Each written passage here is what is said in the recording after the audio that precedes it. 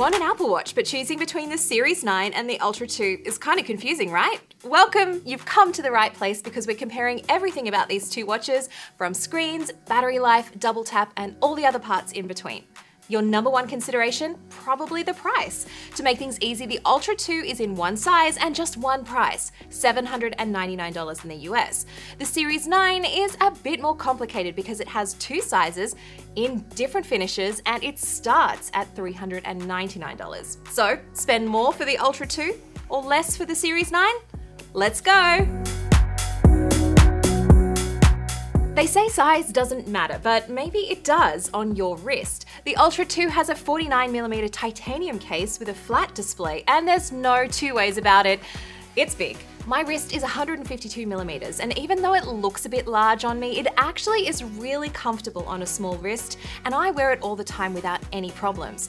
Enter the Series 9. This watch looks much the same as earlier Apple Watches with either a 41 or 45mm size and curved front glass. It definitely sits more flush with your wrist and is a little bit more incognito. Now, even though the case of the Ultra 2 is bigger, does that mean the screen itself is any bigger compared to the largest Series 9, the 45mm? Yes, it actually is by a small amount in both physical size and resolution. You'll see when we boost the text size to the maximum on both, the Series 9 cuts it off a tiny bit at the edge.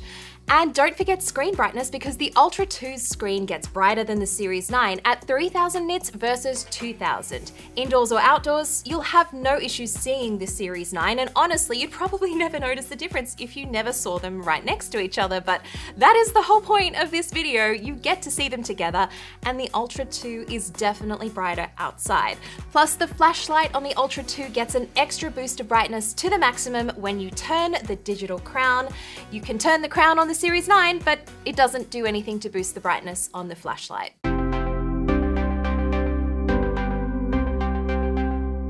For durability, the Ultra 2 is designed to be a tougher watch. The titanium case is slightly raised to give more edge protection to that sapphire crystal display.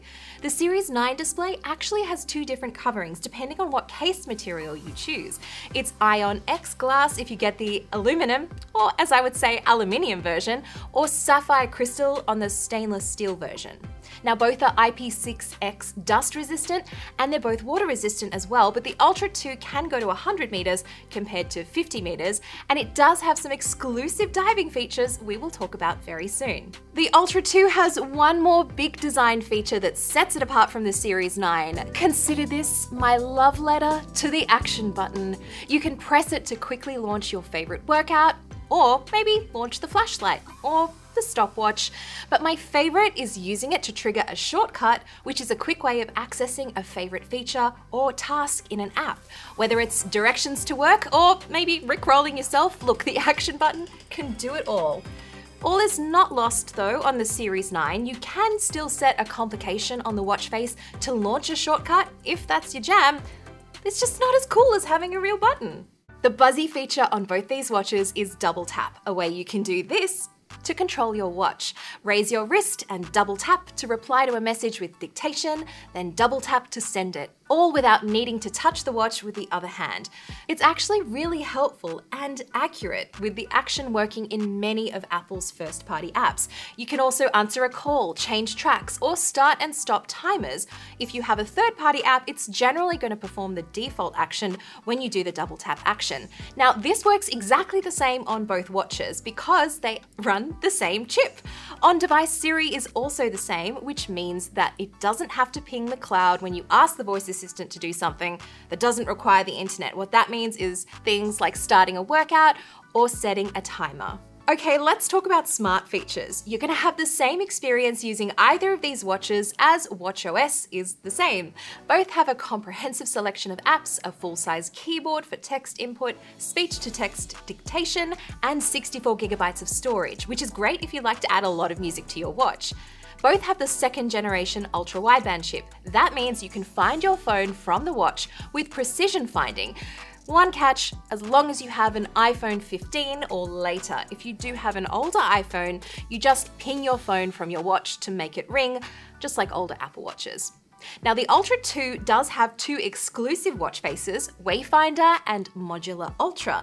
These fit a lot on the screen and are really customizable. Plus, the Ultra 2 has a night mode, and that automatically turns both of these watch faces red when it detects it's dark outside. Both have an LTE option so you can make calls and stay connected when you're away from your phone. Now it is available by default if you buy the Ultra, but you do need to pay extra if you want the LTE version of the Series 9. Now don't forget, you'll also need to pay a fee to your wireless provider on top of your existing phone plan to activate LTE from the watch, so you can actually take calls when you're out away from the phone, because there's no such thing as a free lunch. Regardless of whether you have your phone with you or you're using LTE on the watch, calls sound really good on both. But the Ultra 2 does have dual speakers, so it's louder, and a 3-mic array, so it should sound better in windy and outdoor situations. See if you can hear the difference. This is the same call conditions as the Ultra 2, but now on the Series 9.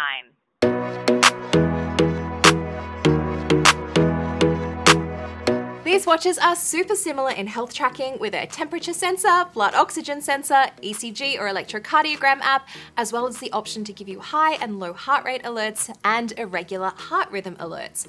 And the heart rate sensor is also exactly the same. Good news is the Apple Watch heart rate sensor is very accurate when it's compared to a chest strap. Fitness tracking, also identical. Are you getting sick of me saying that yet?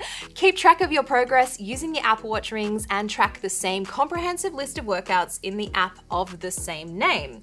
Or you can download third-party workout apps if that's more your style. You can also connect Bluetooth accessories like power meter pedals to both watches, create multi-sport workouts, and keep an eye on your heart rate zones, just as scratching the surface of all of the things you can do with the workout app. You also get a compass app, backtrack and waypoint functionality on both, plus car crash detection, fall detection, and emergency SOS. Everything's the same, right?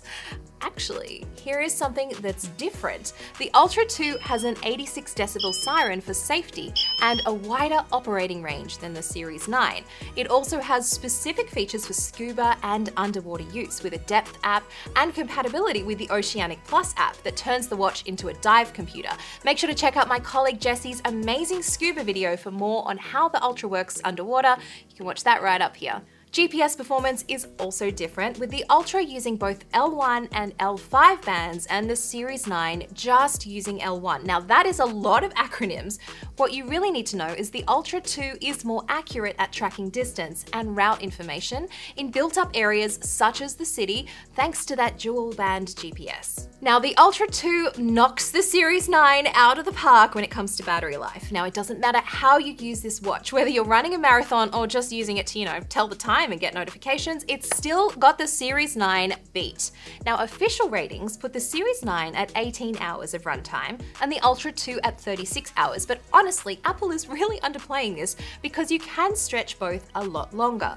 With what I'd call regular use, notifications from the phone, the always-on display, a 1-hour GPS workout and sleep tracking, you can get a day and a half from the Series 9 before charging. With that same usage pattern, I can get closer to 3 days from the Ultra 2.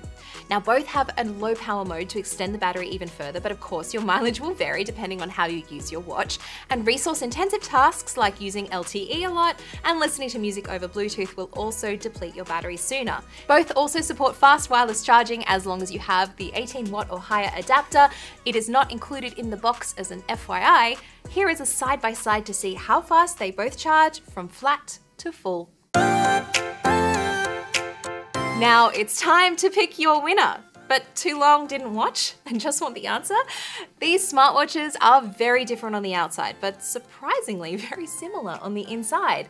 If price is your main consideration, the Series 9 is going to do pretty much everything you need. It shares the same chip and overall software feature set as the Ultra 2 for a lot less cash.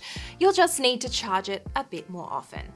But if money was no object, I can't go past the Apple Watch Ultra 2 for two main reasons.